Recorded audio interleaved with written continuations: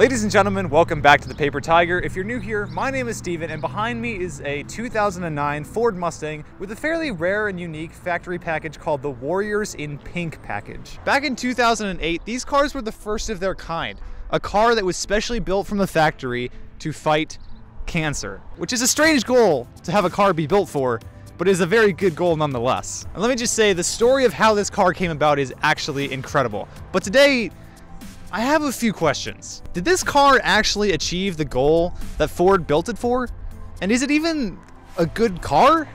And the most pressing question for me is, will this Mustang be a collector car someday in the future? Today, we're going into the deep end on the Warriors in Pink package Mustang. All right, our story truly begins in the late 1970s with a lady named Susan G. Komen. She was diagnosed with breast cancer, and her family doctor didn't take the necessary steps to actually slow and prevent the spread of the disease within her body. As the cancer began to spread to other parts of her body, Susan's sister, Nancy Brinker, made her a promise that she would do everything in her power to end breast cancer forever. Unfortunately, after a 3-year battle with the cancer, Susan died in 1980. She was only 36 years old.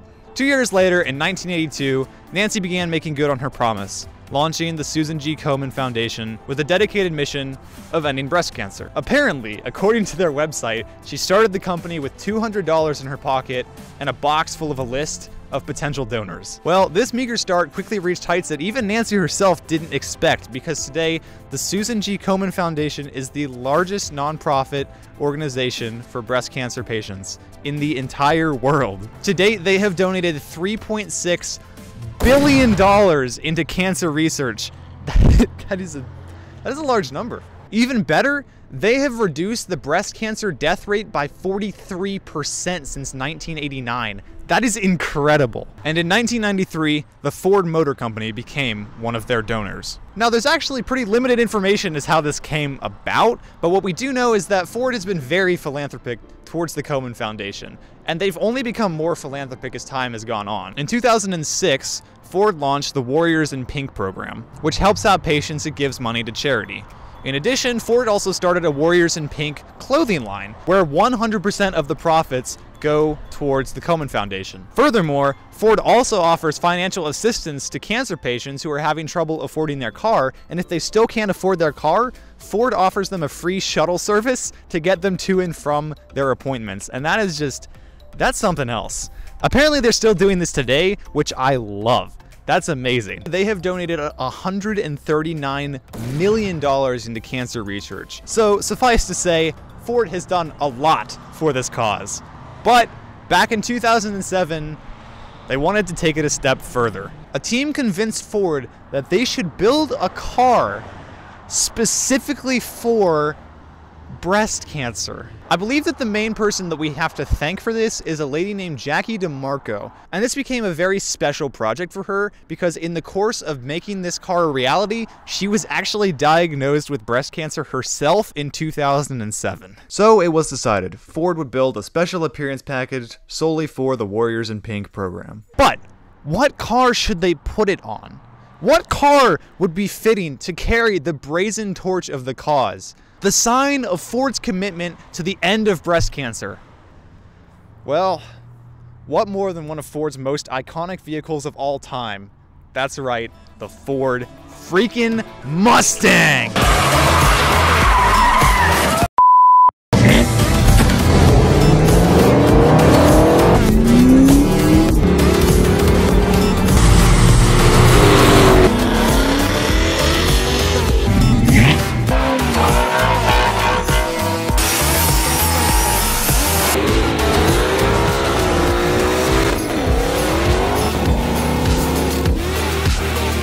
Yeah, no, forget all of that, because this package was only offered on one very specific model of the Mustang, the V6 Premium. That's right, this car was never offered with the V8, which I think is a huge missed opportunity, but we'll get back to that. On May 11th, 2007, Ford released the first pictures of their special edition car, which was to be ready for the 2008 model year. Production was to be limited to 2,500 units, and the cars were only offered in white, silver, and black, with a pink theme running throughout the car.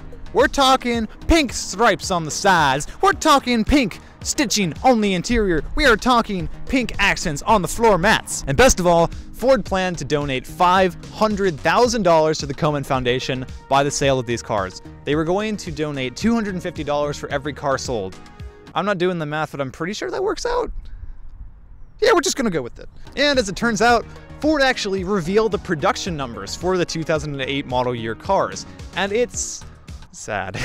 Out of the 2,500 cars that they were planning to produce, they only sold 1,382 cars. Just a little bit over half of what they were intending. That's why Ford said that it was, quote, unclear if they had reached their $500,000 goal that they were planning to donate.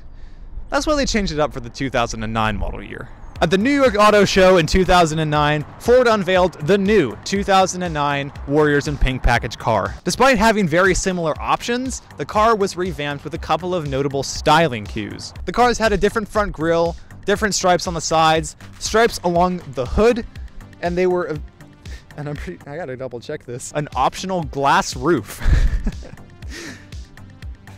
What? I'm gonna assume that that was an option only for the coupe cars. Because I'm a funny man. Ford also announced that instead of 2,500 cars, the 2009 production year would be limited to 1,000 cars, which was a far more attainable goal considering their sales last year. However, Ford never actually released how many cars they built in 2009, which is suspicious. And based on the information that I've gathered, it looks like sales were abysmal. This sheet from January of 2010 paints a very sad picture if it is to be believed. Which finally brings us to this car. About time. This is a 2009 model car, and according to the fine folks here at Superior Motors, this is one of only 56 convertible option cars, and one of only 20 that were painted in white. Give it a few other options like the color of the top and a soft boot option, which I don't even know what that is. Makes this car one of 5 in the world. And considering the Ford probably didn't make their goal of 1,000 cars, makes this a pretty rare machine. It's certainly the first one that I've ever seen. So let's take a walk around this car and see why this car is so unique. When we bought it, we thought it was a faded red stripe and thought it was like a dealer add-on. But when you notice, the seats do have the pink stitching. It's on the steering wheel as well. Yeah. That's when we knew it was something a little bit more than just a dealer added it on. It does say that this came with a boot, the cover for the soft top. Yeah. I don't have that piece. Oh, really? Which that's what makes it down to a really low number car. I've never seen a boot for this body style car. So, and I have not found any online available to purchase either. And on this car, I guess it was a odd thing to be ordered with. Yeah. Like I said, I've never seen one with it. And it's missing the floor mats too. The floor mats would have had the breast cancer flag on it. I know they redid the stripe for the 2009 model year and had to do that little wavy thing in the back. Then the custom badge they made for it, which is kind of cool. The stripe's running up for the 2009 year. Yep, that's a... Oh wait, that's not bad for a V6. It's got a little bit of a rumble to it. It's the convertible top.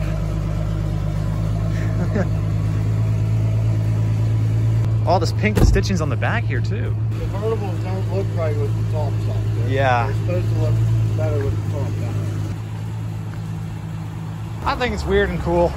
I don't think it's much of an enthusiast car though. That's the thing. It's a V6 car, but exactly. But if you want to have one that has a little bit uniqueness, it definitely has that. There's a lot of V6 convertible Mustangs. Oh yeah, they're everywhere. Lots of them. Not all of them have this cool of a story behind them, I think. Exactly. And it's kind of a shame that these cars don't really have much of a following behind them. There's hardly not enough of them to have a following. It's, you know? And no one knows what it is, but I figured it out. Took a little bit of digging. That's the other thing too, is there's not a lot of information about these cars out and available. This is a bit of a crazy question, but could I just take it around the block, you think? I'll let you go. I'll put a plate on. It's rather a nice interior. It is actually very nice interior. All right, we'll be right back. Todd from Superior Motors, great guy, by the way. He's letting us film this video. I asked him if I could drive this car, and he was like, yeah, go right ahead. And I was like, all right, cool. This is the second Mustang I've ever driven, the first one being my own. So let's see what this little V6 Premium can do.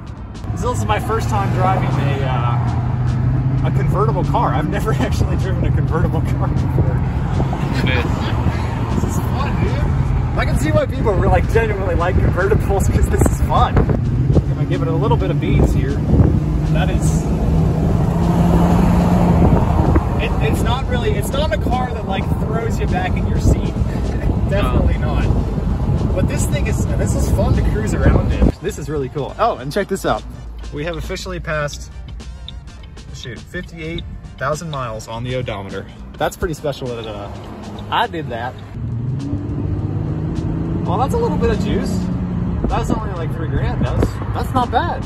I love this car because of how unique it is. Like the story this car has to tell is just, it's just so cool. Chevy and Dodge haven't built a car like this ever. Even Ford hasn't done it since. This is a one-of-a-kind car, really. And even though it's just a special edition, it's still cool in and of itself.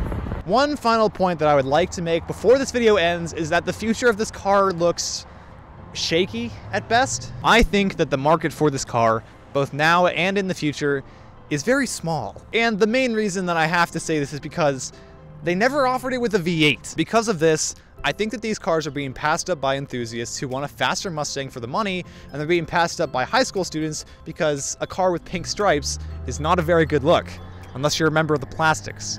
Who are the Plastics? As a high school student myself, I would not trade my 96 GT for this car. And that's saying a lot, because that car is still in pieces as I'm filming this video. Also, despite its incredible story and scarcity, as far as I can tell, these cars are still very low in value, which means that they're not being picked up by collectors. At least not yet.